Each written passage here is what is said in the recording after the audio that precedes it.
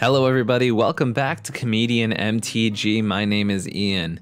Today I have a deck tech for a commander that I have been having a ton of fun with, the best frog in cEDH. There, I said it. Sorry, I'm starting this episode off with some hot takes, but we're talking about Grolnok, the new Simic frog from Crimson Vow, a super cool commander, one that I love. The strategy is so fun, and I'm so excited to bring this deck tech to you today.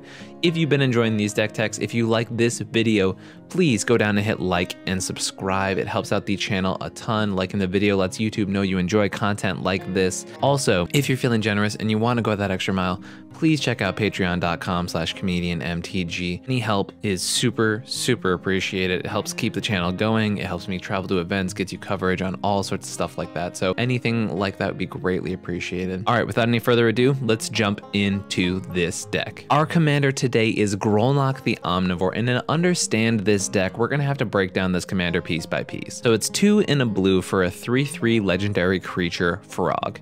Grolnok says whenever a frog you control attacks itself, you mill 3 cards. Whenever a permanent card is put into your graveyard from your library, exile it with a croak counter on it. Now it's very important that you notice that all 3 of these sentences are broken into different sections, and we'll cover that in a second. And you can play lands and cast spells from among cards you own in exile with croak counters on them. So basically, when Grolnok attacks, you mill the top 3. Any permanents get exiled with croak counters, and you can cast and play basically permanents from them, because non-permanent things will not be exiled with croak counters. Now there's some cute interactions here that we'll cover when we go over later parts of the deck, but that's the basic idea behind it. It's important to note when you're looking at this card a couple things. If you have for some reason other frogs, you would mill 3 for each of those individually. We do not have other frogs in this deck. If you mill your library while Grolnok is on the battlefield with a source that is not Grolnok, those cards still get put into exile. So for example, if you have one of our win conditions in this deck, Hermit Druid, you can exile your entire library and all of the permanents in your deck will be exiled with croak counters on them, despite the fact that they're not being milled with Grolnok's initial ability. That's super important for the functionality of this deck. Now the point of this list is to mill our entire library into the graveyard, and there are 3 main ways we can do that. One, as I mentioned earlier, is Hermit Druid. Now we're not playing any basic lands in this deck, so when you activate Hermit Druid's ability, it will put the entirety of our library into our graveyard. All the permanents will be exiled with croak counters on them, and all the instants and sorceries will be thrown into the yard. From that point, we're able to win the game. The other way we mill our entire library is with a combination of Basalt Monolith and Mesmeric Orb. Now Mesmeric Orb says whenever a permanent becomes untapped, that permanent's controller mills a card. And the cool thing about Basalt Monolith is you can actually infinitely tap and untap Basalt Monolith, because it untaps for 3 generic mana and it generates 3 generic mana when you tap it. So with the 2 of these on the battlefield, you tap Basalt for 3 generic mana, then you activate the ability to untap it. Mesmeric Orb recognizes this as a permanent untapping mills over a card. You now have an untapped Basalt Monolith that you can continue doing this infinitely. You'll be able to mill your entire library. You won't generate any mana, but you'll be able to mill everything in your deck and they will all get croak counters on them. The last and final way is actually a really cool pile. See, Lightning Greaves is already a piece we kind of want in this deck. One, it gives our Hermit Druid haste, which is huge. A hasty Hermit Druid is very terrifying for our opponents, and since we can win by just activating Hermit Druid, your opponents often don't expect it to just steal the game like that. However, Lightning Greaves also combos with Cephalid Illusionist. See, what Cephalid Illusionist says is that whenever it's targeted by a spell or ability, you mill the top cards of your library, the top 3. Now with Grolnok and Cephalid Illusionist out, what you do is you put the Greaves on Cephalid Illusionist, it mills 3. You put them back on Grolnok, then you switch them back to the Illusionist, and you repeat this back and forth until your entire library is into your graveyard and you have everything else in exile with croak counters on them. Now you might be asking yourself, okay, we have all the croak counters, how do we actually win the game? The 2 ways we win the game are very simple, and for people who've been playing this format a lot, you recognize them. It's Jace Wielder of Mysteries, being able to uptick and recognize that you don't have any cards left in your library, you win the game that way, or the Enter the Battlefield ability on Thassa's Oracle. Without a library anymore, you'll be able to play Thassa's Oracle and just win the game. Something very important to note here, there are lines to win with a very protected Thassa's Oracle after you have already milled your entire library. So let's cover it. So you'll be able to play any of these 0 mana rocks after you mill your library. Lion's Eye Diamond being a very good one, because of the fact that we have basically our entire library access. We don't really care about the cards in our hand, so that's just a free 3 mana. Things like Mox Mox Amber, Lotus Petal, always able to be played. Mox Opal, you can usually get it online by the time you're going through these steps. Chrome Mox, you can use the last cards in your hand before you crack your LED to go under Chrome Mox, stuff like that. So you usually have a decent amount of free mana. To win the game in the most protected way, you need 2 green and 2 blue mana. So at the most protected way, I mean, we want to get our Thassa's Oracle and make it uncounterable. So say even if we have played a land this turn, that's why we play Exploration, so that we can play a Cavern of Souls naming Wizard and make our Thassa's Oracle uncounterable. But now the problem becomes, okay, what if they counter our Exploration? We have a solution for that as well. We're playing Allosaurus Shepherd, making our green spells uncounterable, and it itself is uncounterable. So for 1 green mana, we play the Shepherd. For a 2nd green mana, we play the Exploration. Now we have the ability to play a Cavern of Souls, and we only need 1 more blue mana to be able to cast our Thassa's Oracle and have it be uncounterable the entire way through that chain. So basically, by the point that we are going through these loops, by the time you mill your entire library, it is nearly impossible for your opponents to disrupt what's happening in this loop. You also have other options that we'll talk about when we go through the creatures for things that allow you to disrupt your opponents more aggressively. So for example, things like spot removal aren't going to affect this loop when you have your entire library milled. So that's how we actually win the game. One important thing to note is the strength of one card in particular in this deck, and that card is Intuition. Intuition, because of the way it's worded, is insane with Grolnok, because it puts the cards from your library either into your hand or into your graveyard. So if you pick 3 permanent cards with Intuition, with Grolnok on the battlefield, you're basically saying 3 mana, I'm going to tutor 3 cards from my library and be able to cast them. That is insanely strong. So a lot of the times with Intuition, what you'll be able to do is assemble the combos that we mentioned. So for example, you could get a Hermit Druid and maybe a Lightning Greaves to give it haste and something to protect it like Sylvan Safekeeper or Malevolent Hermit, something like that. You could get Lightning Greaves and the Cephalid Illusionist, which I think is usually my default pile because it is the cheapest and I think it has the fewest disruption points. Don't hold me to that one. But or you can also get, once again, we talked about the Basalt Monolith and the Mesmeric Orb. And a lot of the times, and the reason that I play all 3 of these combos is that with exiling and removal and stuff like that, a bunch of these combos can get disrupted. So being able to pivot with your Intuition and grab one of the different combos. One of my favorite piles to get is if you're not worried about like grabbing spot removal or interaction or something like that, you're having Lightning Greaves, Hermit Druid, and Cephalid Illusionist, because if Lightning Greaves resolves, that allows you to have 2 different ways to win with the Lightning Greaves on the battlefield. So there's a lot of interesting piles that you can grab off of Intuition that just straight up win you the game. You can even do things like grab a Cephalid Illusionist, grab your Hermit Druid, and grab something like a Brazen Borrower, which, although the way the wording is with Grolnok, you think that maybe you would not be able to cast it for its adventure side, you actually can, because you put permanents into exile with croak counters on them, but the casting never asks if it's a permanent. Grolnok just says you can play land and cast spells from exile with croak counters on them. So that being said, you can actually use something like a Petty Theft ability on Brazen Borrower. So for example, you can grab, if there's one permanent stopping you from comboing off, you grab your Intuition pile, you can have your cards that will mill your entire library, and you can grab spot removal as well. So Intuition in this deck is insane, which is why we're playing cards like Merchant Scroll and Solve the Equation, which in a deck full of permanents don't seem traditionally as strong. However, the instants and sorceries we do have access to, they make the cut for a very specific reason. So it's really, really strong in this list. One thing to also note is that we are playing Memory's Journey, which is just very strong when you're doing a lot of self-mill stuff entirely. But what that does mean is that there actually are lines for milling your entire library and not having Grolnok on the battlefield, because what you can do is you can select only a single target with Memory's Journey being something like Thassa's Oracle. You mill your entire library, use your Memory's Journey flashback to put a Thassa's Oracle back in your library, and then draw that as your last card for turn. And there are certain end step loops you can do that don't require you to have Grolnok on the battlefield. Grolnok just makes the process a lot cleaner and a lot faster and a lot more protected, but there are still ways to win the game if you don't have Grolnok on the battlefield. That being said as well, I think a lot of people see this deck and see the focus on the commander, see the focus on the graveyard, casting things out of exile, and they assume it's very weak to Drannith Magistrate, which on paper it is. But because of the way the deck is, we are playing a lot of permanent spells. So because we're playing a lot of permanent spells, that means that there's sort of an interesting dynamic that gets created here, because permanent spells aren't always the best counter spells, but they're really fantastic removal pieces. So things that you wouldn't always see play, things like Oko, things like Brazen Borrower's Side, things like down here in the enchantment suite, things like Seal of Removal or Kenrith's Transformation or Mystic Subdual mean that you have a lot of spot interaction and a lot of interaction that can be grabbed off of Grolnok's ability. Something like even Spellseeker, which is something you can flip over from Grolnok and it'll grab you the instant sorcery you need. So there's a lot of options that Grolnok provides you.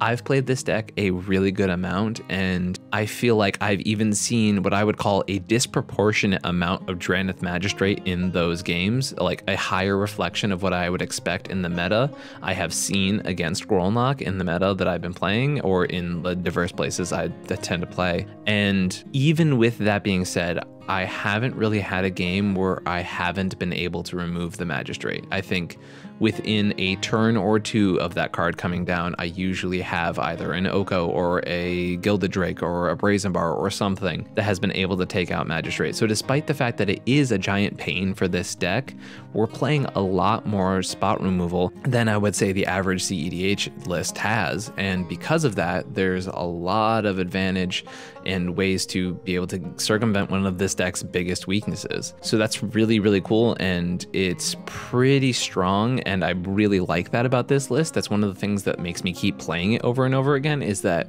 it has inherent weaknesses, but because of the way the deck is slanted and because of the atypicality of the cards that are included in it to work around your commander, it tends to actually play pretty strong against its weaknesses. It's a really cool list in that sense. It really encourages you to play a lot of cards that are not commonly seen in cEDH. And when we go through each category, you'll definitely see that. So something to note is Grolnok is a card advantage engine. 78 of the cards in this list, so minus 14 instants and 7 sorceries, leaves us with 78 permanents in this deck, meaning every time Grolnok attacks, on average, it's flipping over 2 to 3 cards that are cards that you have now. So basically every single combat with Grolnok is draw 2 or draw 3. Not to mention there's some stuff you can do with other cards in the deck that will just casually mill you a little bit. Playing Mesmeric Orb specifically is one of the better combo pieces in the deck because of how much value it provides you.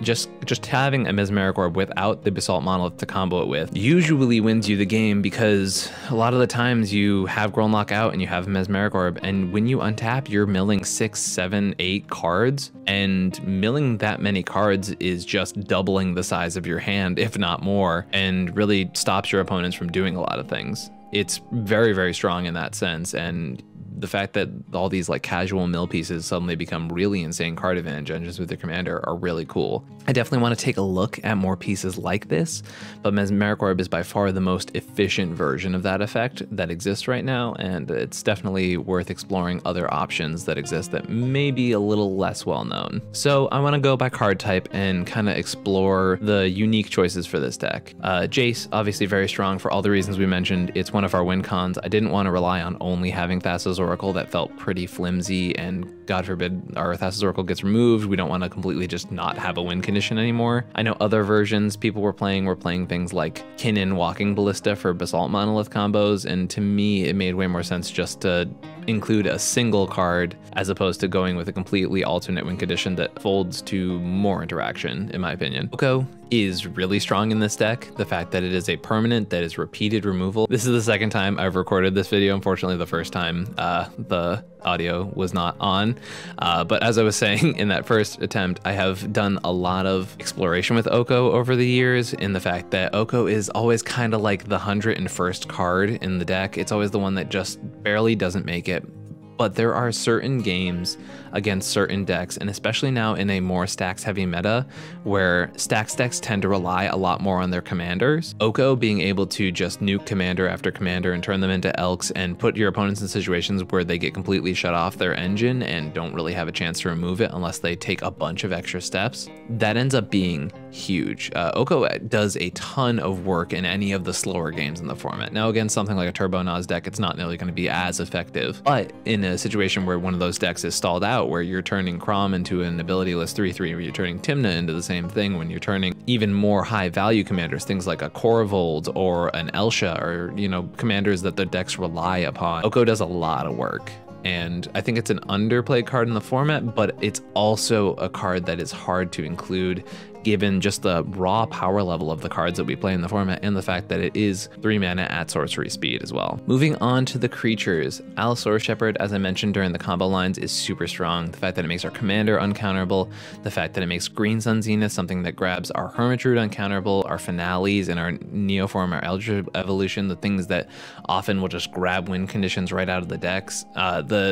The amount of green cards that not being able to be countered is very, very big, and Allosaurus Shepherd is really awesome to include in general, and the fact that it also just makes our win conditions uncounterable is really, really strong. Sylvan Safekeeper is also just a great include. One thing to note with Sylvan Safekeeper is because the way Grolnok works, you're flipping over lands a decent amount of time when you attack with Grolnok, so you're really not often missing your land drops, and because of that, Sylvan Safekeeper has a lot of lands to be able to throw away, to be able to protect your stuff. I noticed that when I have let other people borrow the deck, having a Grolnok and a Sylvan Safekeeper out usually means that like that game plan is extremely hard to disrupt in any meaningful way, and I often struggle a lot to be able to get through it. Gilded Drake is awesome in a cEDH list, period. Gilded Drake is awesome in Commander. It's even better in a deck where you can pretty consistently get to it through Neoform, Eldritch Evolution, things like that, or through being able to mill it over with your Commander. The amount of value it provides in this deck is insane. I get a lot of questions about Malevolent Hermit because of the fact that when you're milling your library with Grolnok out, the disturb cost does not work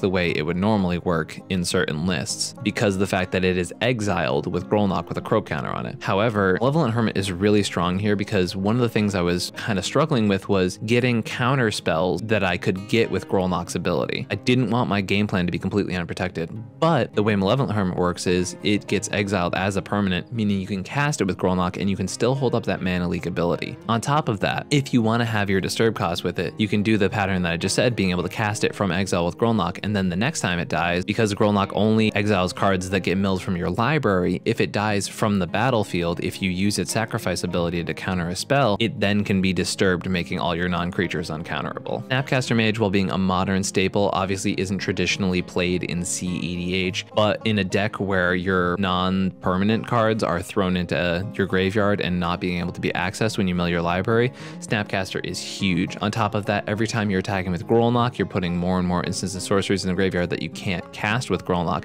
so having Snapcaster to be able to grab them back and being able to grab your counter spells, being able to grab your tutors, any of those important pieces, Snapcaster is insane in this deck, and it puts in a ton of work. As I mentioned earlier, the interaction with Brazen Borrower is really, really strong. It is just very powerful, and being able to have a removal spell, a bounce spell at instant speed that you can mill over with your commander is awesome. Endurance is insane in this deck. The ability to kind of create semi-loops with your commander, so say for some reason one of your combo pieces gets countered and you need to be able to get all your self-mill stuff back in your deck, the ability for Endurance to be able to kind of just reset your whole thing is so huge. The fact that we play bounce spells that can get recycled with Grolnok also helps a ton, so you can do things like grab your Seal of Removal, being able to bounce your Endurance back to your hand, play the Endurance again, the Seal gets shuffled back in, and you can sort of create quasi time twister loops with that. It's some pretty cool stuff. There's a lot of really unique lines with Endurance, and it basically means that even in tougher situations that the deck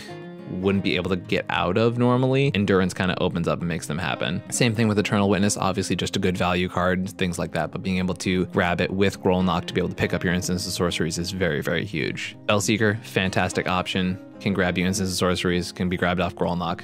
Same as kind of a lot of these options. Tribute Mage specifically is really good because it gets two of our most important pieces. The one that obviously comes to mind after gushing about it for a little bit here is Mesmeric Orb. It turns into a card advantage engine. It is a combo piece. It is really, really easy to grab off of that. The fact that Lightning Greaves is also a combo piece that you can grab means that Tribute Mage is just really good at grabbing the pieces you need at the right time. Nothing too crazy in the sorceries, just tutors that we want to grab creatures at the right time, a lot of important ways to be able to have redundancy to grab intuition or to be able to grab the creatures we need to be able to win the game. Grabbing an early Hermit Druid is obviously super important to the list, and being able to grab our combo pieces when we need them is very important. So that's kind of what a lot of these sorceries are here for. As far as the instants go, the only really important ones to note are Memory's Journey, which we said opens up the non-Grolnok win condition lines, Intuition, which is basically a giant build around for this list, and then the rest of them are just tutors and interaction for good combo pieces that we need. As far as the artifacts go, some interesting ones to point out. Mox Amber isn't always played in a lot of these lists that rely on their commander. However, when the commander is a central part of the game plan, it really helps. And also it is just another free artifact that can be cast after you mill your entire library with Grolnok on the battlefield. So it's just a card that really helps to clean up what's happening with the game plan. Plus, you have enough legendary creatures, your commander included, that its inclusion is often more an online presence than offline. Lightning Greaves is awesome for all the things mentioned beforehand, being able to give your commander haste, allow it to attack without fear of interaction, being able to combo with Cephalid Illusionist, giving your Hermit Druid haste. It's an awesome card here. Birthing Pod's pretty interesting. It doesn't seem like traditionally like it would make a lot of sense, but it's a Neoform effect that can be received off of Grolnok. So you can mill this over and cast it from your Croak counters. And a Neoform that you can be able to acquire in such a way is actually really, really strong. Now the enchantments here are probably my favorite part of this deck because there's so many ones that you do not often see. As I mentioned, a lot of permanents that get flipped over are land, so Exploration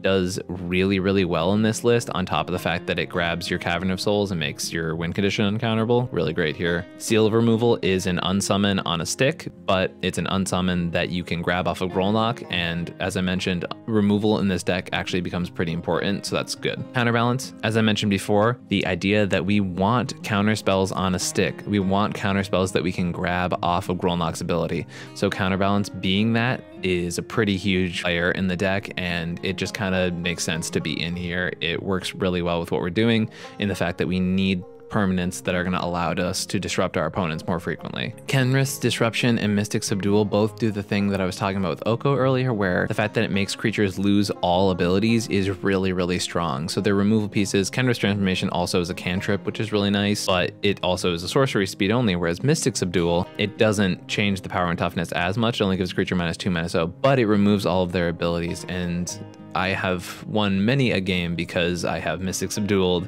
either something like a Notion Thief that was about to wheel, or a Dranith Magistrate that was about to lock me out of the game, or something like that. Mystic Subdual, I think, is a card that is kind of just generally underplayed. I've played it enough in certain decks that are atypical and have a certain synergy with it, like this deck, that it has made me really value the card high. I think the losing all abilities part of a card is actually really, really strong, and it disrupts certain commander-specific game plans way more than people think. The fact that it also has flash is pretty huge and can be played at instant speed. There's a lot of play to this card, and I'm a big fan. Survival, awesome in any graveyard deck. You're tutoring creatures are part of your combos, being able to just like instant speed, grab a Hermit Druid next turn, give it haste with something. There's a lot of good stuff you can do here. Grab yourself a Little Illusionist, grab a creature that will allow you to go tutor your win cons. There's just so many good things to play around with Survival of the Fittest. The only thing really worth mentioning here in the lands, there's no basics in here, and that's because we're on Hermit Druid and we cannot play basics. So something to note if you're picking up this deck and you're like, oh, why is Gemstone Mine in here? It's because we're a Hermit Druid mana base, and sometimes you gotta play some unique options to be able to get your game plan going. And that's it for the main deck of this list. I feel like the best thing to do now will be to go over some mulligans, and then we can go on from there. Okay, this first hand here is it's not great. We don't have any lands, so we're gonna do second 7. Okay, so this is a Grolnok focused hand for sure. There's a lot of acceleration though, so we can go without even looking at our draw for turn. We have 2 land drops, technically in the form of Mox Diamond. We can exile the Elvish Spirit Guide to play a Birds of Paradise, or we can exile the Spirit Guide and play the Mana Vaults to be able to get a turn 1 Grolnok, which is super cool as far as like card advantage is concerned, to be able to have our commander out. Or you can take the safer play of playing the birds and playing the Mana Vault.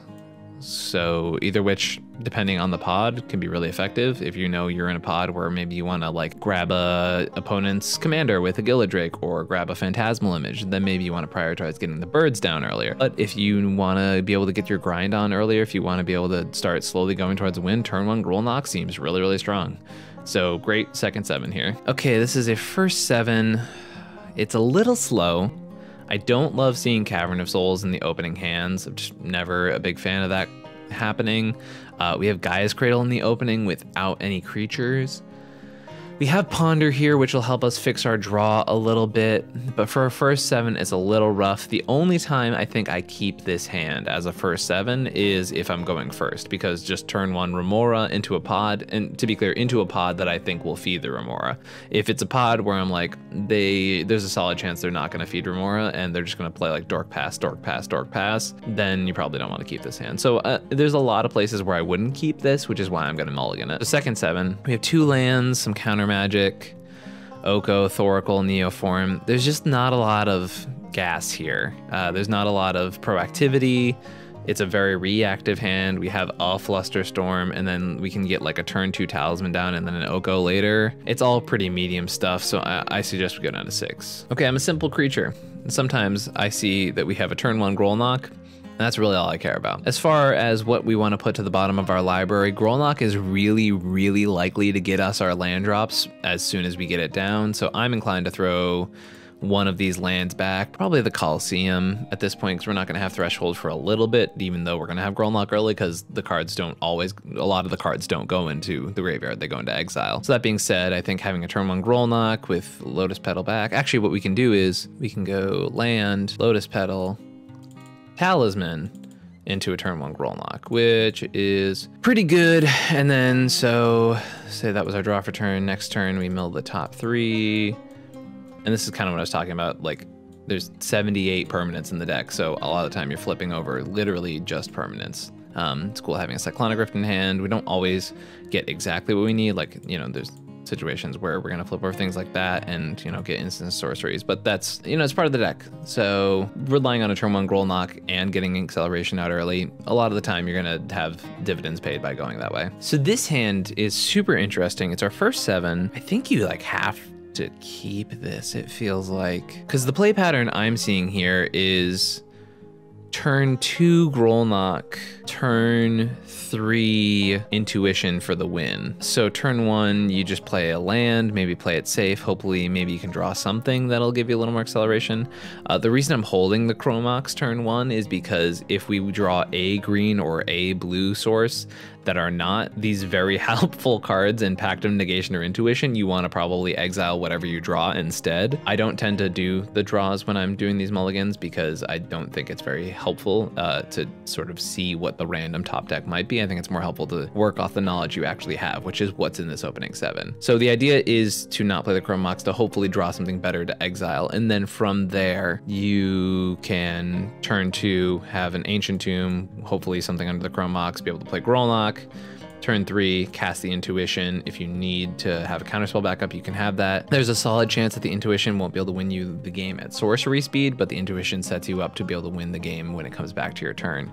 Another cool thing you can do with Intuition is say this hand, for some reason you can't go for the Pact on your turn, right? But your opponents are trying to win the game. What you can do is you can cast the Intuition. You can get something like a counterspell that will stop one of your opponents winning the game. And once again, this tactic only really works when your opponents don't have any other options. You cast that Intuition, grab a counterspell, and then put your 2 combo pieces in the graveyard. So for example, Cephalid Illusionist and Lightning Greaves.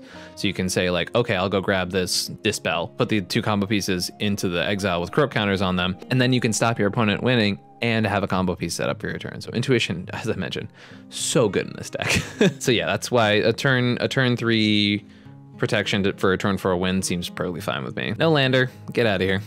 This hand is slow. Holy crud. So you're not doing anything turn 1, you're barely doing something turn 2, holding up Brazen Borrower and a Mental Misstep.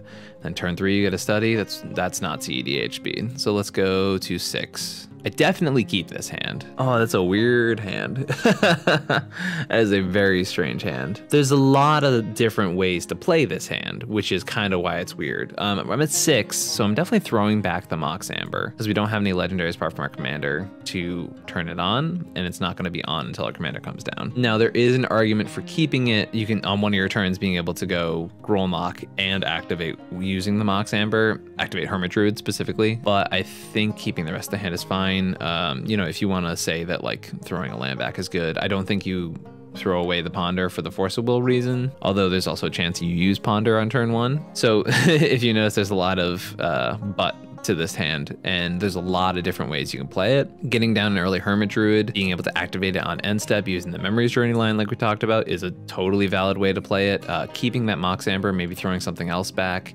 and playing like turn 2 Hermit Druid, turn 3 Grolnok with activation win the game is a very valid way to play this, but that might involve you having to throw a land back and kind of praying there. So there's a lot of different ways you can play this hand. I think a lot of it depends on their pod composition, where you're seated, who you're playing against, what turn order you're in. So there's many different lines to this hand. Definitely a keepable hand, but it's one that requires a lot of nuance, and there's a lot of different thoughts depending on what you're playing against. Turn 1 removal, plus counterspell backup, plus endurance backup, plus noxious revival backup. There's a lot of free stuff you can do with this hand. You have 2 different removal pieces. You have a force of will, you have an endurance that you can cast for free. Kind of hard pressed not to keep this hand. If you draw a land, you have turn 2 Grolnok. If you don't, you can use Kendra's Transformation as a removal spell that also cantrips, which can draw you a card for Grolnok. There's a lot to this hand. There's a lot of play to it. And any hand that gives you this many options, even if you're stuck on mana, I think it's really hard to ship something like that back. Now this is an interesting hand. So you can play turn 1 Elf. You could also play turn 1 Exploration, but Gaia's Cradle not being able to tap for anything is kind of weird. So turn 1 Elf into turn 2 Cradle. Hopefully you draw a land within the first 2 land drops, so the Exploration's online. But being able to play turn 2 Cradle with the ability to like play a Finhorn Elves, and then your Cradle's tapping for at least 2, and your command tower is doing stuff. So there's a lot of stuff you can do with this hand. You have some counter magic backup. Yeah, no, it seems perfectly fine. I think your draws will inform a lot of what happens here, but you have counter magic. You have the ability to start accelerating your mana very quickly if your draws line up even decently to you. You have Solve the Equation to be able to grab your Intuition, which is obviously, once again, a 1-card win condition assembler. So yeah, I think it's really hard to throw back a hand like this, despite there being a little bit of clunkiness. I think a lot of draws in this scenario make this hand less clunky. So I say go for it. You don't want to make Cavernous Souls name Elf. That's a little awkward. Second 7. Kind of relying on Ponder here. You have a combo piece without the other half. You have Solve the Equation to grab your Intuition, but you're really relying on Ponder. You don't have any acceleration. This hand's super fine. If you think Gilded Drake is going to make or break a game, then take Gilded Drake and take this hand and be cute and Ponder turn 1 and do that only. But I am inclined to expect a lot more out of my deck. Now, there's some cuteness also with the fact that Mox Amber will get turned on if you take someone's commander, but like, I don't know, this isn't a hand I'm excited to keep, so I'm gonna go to 6. 6 is Brainstorm with the ability to shuffle your library. You have Green Suns on the 3rd turn can grab you a Hermit Druid, but that is not a rate I'm excited about. You have a lot of stuff that can grab you Intuition. This hand's just so slow. If this was like a 4 or a 5, I might think about keeping this, but I'm gonna go to 5 here. It's just so slow. Yeah, okay. That's fine. The ability to cast Counterbalance is going to come later, so I don't want that. Memories Journey we definitely want back in our library because of the play pattern I'm about to suggest. So turn 1, play your Elf. Turn 2, get your Hermit Druid out there, and then see if you can go for a cheesy Hermit Druid line. And worst case scenario, if you know it's not going to work, you can like Merchant Scroll for protection and wait for that to happen, or you can hopefully have drawn at least a land in the first 3 or 4 turns to be able to play your commander. So there's a lot of stuff you can do with this hand. That's for a 5, that's kind of exactly what we would expect and want. Wasn't a busted 5 by any means, but it was a perfectly fair one. Let's get like 2 more keepable hands in here. This one's garbage, super awkward mana base wise. Yeah, no, don't need it. Okay, turn 1 Rhystic Study, turn 2 Grolnok. Protection. I don't think I need to say anymore. This hand's insane. Yeah, okay. I mean, yeah, it's a second 7 that has a turn on Rhystic Study and turn 2 commander, and I don't really think I need to say much more. You don't need my wise insight to see that hand's insane. Turn 1 Grolnok seems pretty good. As I mentioned, Grolnok allows you to hit your land drops, so unless you're expecting your opponent to really cuck you with a Drannith Magistrate super early in the game, this hand seems perfectly fine. The fact that you can get a Rhystic Study down soon, you can have a Green Sun to go grab your Hermit Druid, you have Fimage to kind of do some cute stuff with your commander, Cyclonic Rift is interaction, Misstep is interaction. Yeah, definitely keepable. These hands were both insanely keepable really early, so let's get some more difficult ones in here. Oh man, another one that I'm pretty feeling good about. So turn 1, Ancient Tomb, Talisman, hold up interaction, which is great for turn 1. Turn 2, oh my goodness. Oh, that was actually my draw for turn 1. Turn 2, oh my goodness. You keep, okay, just drawing nonsense here, everybody. You just Mesmeric Orb. You can play your commander at the same time. You can play Grolnok with protection, just the safe way to go about it. Yeah, there's just so much. Okay, that hand's insane. All right, deck. Oh my god, this hand's insane too. Okay, so you turn 1, Elf, Mana Crypt, Mox Amber. Next turn, you play your commander. You have free counter magic. You have more mana up with Mox Amber. This is before any of our draws for the turn, so you can play elves and... okay. I don't know why we're getting all these nuts hands right here at the end. Another snap keep for me. Turn 1, Sylvan Library. Turn 2, Commander or Oko or Counterbalance if you need to play it safe. Yeah, I don't know. Okay. Turn 1, Sylvan Library. Another snap keep. With lands. I don't know. I don't know why the deck's doing this now.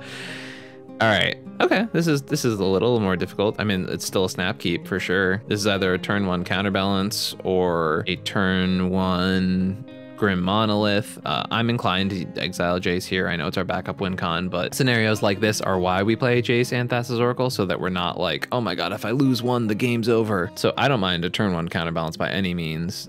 Keeping a fetch land's pretty cool. We have Counterbalance on the battlefield. We can play Grolnok. Can't play Grolnok turn 2 if we go for the Counterbalance line, but we can play it turn 2 if we go for the Grim Monolith line. There's a lot of cool stuff we can do here. There's actually, if you go Grim Monolith turn 1, then I'm pretty sure turn 2, even with the cards in hand, ignoring any draws you may or may not have, you can go 1, 2, 3. So colorless floating, play Grolnok, play Counterbalance. Yeah, so I think you definitely go for the Grim Monolith line, because a turn 1 Grim Monolith into turn 2 Grolnok Counterbalance seems pretty good to me. Yeah, that's insane. Okay. How about you, hand? Are you gonna be more reasonable? No, it's actually also pretty good. So land, exploration, land, mana dork, lotus petal, turn 2 Grolnok. I'm trying to show you guys some medium hands, but these have all been gas. Also, some of the reasons I really like this deck, a lot of the hands have a lot of play to it. Getting Grolnok out, it's one of those things when you have a card advantage commander, a turn 2, turn 1 commander that does a good amount of stuff, that has a lot of play to it. As I mentioned, 78 hits in the deck, and you're milling 3 cards at a time. So there's a lot of times that Grolnok attacking is an ancestral recall. That's crazy. This deck's pretty good at getting hands that are keepable. All right, here we go. This hand's not great. You don't really want to rely on having 1 land, 1 dork. No way to get acceleration out early particularly well. Turn 3 Grolnok is kind of slow. If you go like land, dork, don't draw any lands, you play Grim Monolith, then turn 3 Grolnok, and you're not really doing a lot with that hand. So second 7. This is a turn 2 Grolnok. With the solve the equation to grab your 1 card win condition. I don't know, maybe the deck's busted. No, this just, it's all really consistent. So if you're a big fan of these like green blue consistency piles, this is the deck for that. Now, if you notice that not all of these hands have protection in them, that's definitely something to worry about. Hand, obviously you can pivot to using solve the equation to grab protection if your opponents are like really about to pop off or something. But the deck's really solid. It is just really solid at getting these grindy hands. It's really solid at like being able to use Grolnok as this like consistent card advantage engine to be able to slowly try and win over and over again. I think that's one of the deck's biggest advantages, is that with things like Snapcaster and Endurance and cards like Memory's Journey to shuffle things back in, and the fact that there's so much recursion and ability to like go for a win attempt. Okay, that didn't work. I'm going to reshuffle my library back in and go for it again. Or, you know, I'm going to go try and play one of my combo pieces. One of those combo pieces got countered. I'm going to Eternal Witness it back. I'm going to Noxious Revival it back. I'm going to use my Snapcaster to get back a win condition. I'm going to Snapcaster back my Intuition to grab the second combo pile. There's a lot of stickiness and a lot of play to this deck that has been just so much fun to play. It's one of those things like when you play Thrasios and Seaborn Muse and like the grind engines are like going up against each other, and it's like, it's some of my favorite Magic. The really, my mana engine, my card advantage engine is going to face against your card advantage engine, and every turn this person's trying to win, then this person's trying to win, then this person's trying to win. It's so much fun. I have absolutely adored playing this list. I got a lot of comments asking to do a deck tech on this video, and I'm glad we did because it's been so much fun talking about it. It's a super fun deck. I'm super excited for people to be able to get to play it. Obviously, the deck list will be down in the description below. If you guys enjoyed this, please remember to hit like and subscribe. I would love to hear in the comments which frog is your favorite. If you're a Grolnok stan like myself, or if you are someone who thinks the Gitrog monster is the untouchable frog of the cEDH format, I'd love to hear your comments down below. Any deck that gets to play like busted Hermit Druid stuff, I'm gonna love, and this has been so much fun to brew with. If you are a Grolnok player and you know any wacky permanents that you think are really important in the deck, love to hear about those. Or if you know any of those self-mill things like we were talking about early in the video that are worth exploring that we haven't really gotten to, or that aren't featured in the deck so far, love to hear those as well. Thank you so much everybody for watching. Remember to hit like and subscribe. Go over to that Patreon if you feel like helping out the channel, and any support helps a ton. I really appreciate this entire community. Grolnok was brewed a ton in the Comedian MTG server when Crimson Vow first came out, so if you want to be part of the brewing process, it is free to enter the server. There are patron channels, but the places in which all these awesome decks are brewed, a lot of the decks featured on the channel, it is in the Comedian MTG server, so the link down below allows you to come jump on in, and it's an awesome place. Love having new people there, love having people to brew. It's a great time. All right, buddy, I hope you enjoyed this episode, and I'll catch you next time. Peace.